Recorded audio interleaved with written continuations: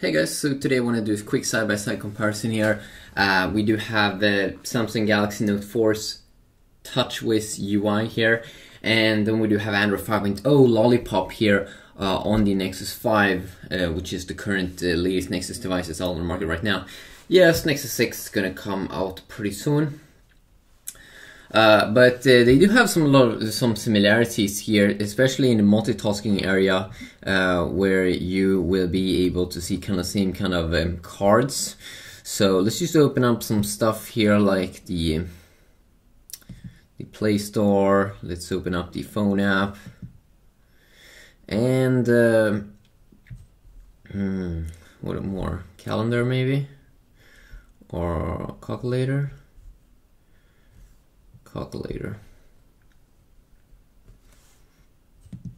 And maybe the settings app. Oops.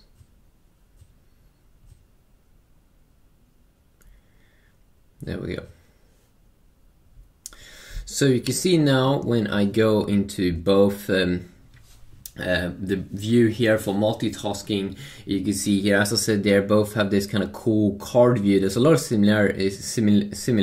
And now Android 5.0 Lollipop is not out right now for the Nexus, or for the Note 4 I mean, but it is going to come out here pretty soon, probably in like December.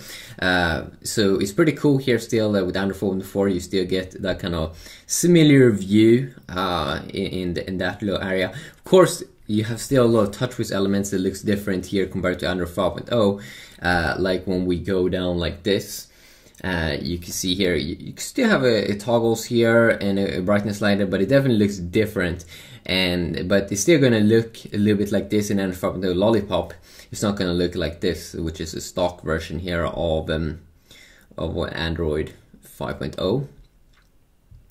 And I kind of enjoy it that you have more toggles in here than what you do get in the stock version here of Android.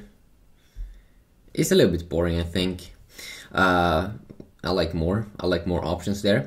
Settings here still both have like a white menu, and both looks pretty similar here in I think a lot of people don't like TouchWiz. I really don't have a problem with TouchWiz UI. It probably could look a little bit better, but overall I'm pretty satisfied with it. So you can see here Wi-Fi, you can see a lot of similarities here, how it looks overall. See, can we do it like this? Hold in here, and here can you swipe. You can also see a lot of similarities in here. You have the widget settings, you have the wallpaper settings, and then you have another little settings area here for your home screens and stuff like that. So that is definitely kind of cool over there. Let's see here. Of course, there's a lot of internal differences here. Of course, the Note 4 is pretty cool because it comes with a pen, so it has software here that will take advantage of that, which definitely is one of the more cool things with this smartphone.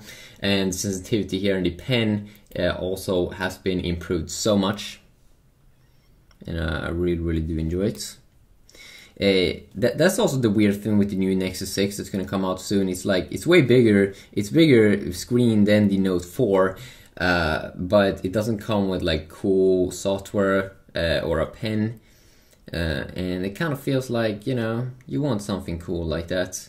And also here you can take a quick little picture.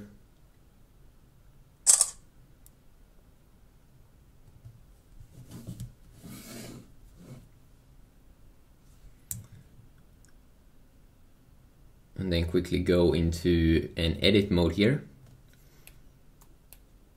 where you can like paint on the image. I mean, it's just so much creativity stuff here you can do with the Note 4, which I find a little bit more interesting than just the stock Android experience. But yeah, just a quick little side-by-side look here. I mean, it's just a quick little look. There, of course, is a lot of similarities on both these two devices as well. But you can see here how like the lock or boot down screen looks. Also a little bit boring here in Android 5.0, where you don't have other options like restart or emergency mode or airplane mode. Maybe they will change that in the future. Let's see here how volume up and down looks. Here you do have the option to change between all these different.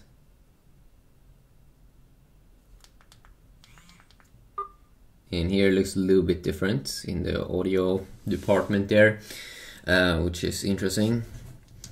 Of course, both also on the lock screen have a lot of similarities that you quickly can launch things like the camera if you want to do that. Let's see here, can we quickly launch the phone here though? Now, you don't have a phone option here on the Note 4 to quickly launch the phone, but of course you can have like widgets on the lock screen, I'm pretty sure.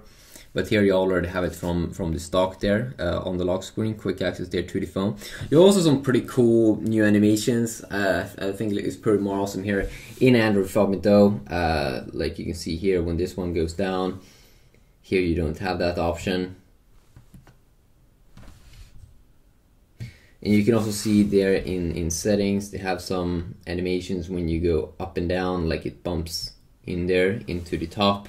I'm really not like super big fan of it, but it could be pretty cool. You have a little bit of effect of that also here on the Note 4, but not like a major thing. Yeah, are you looking forward to Android 5.0? Android 5.0 definitely will be some interesting stuff when it will come out here for everyone. And yeah, have an awesome day.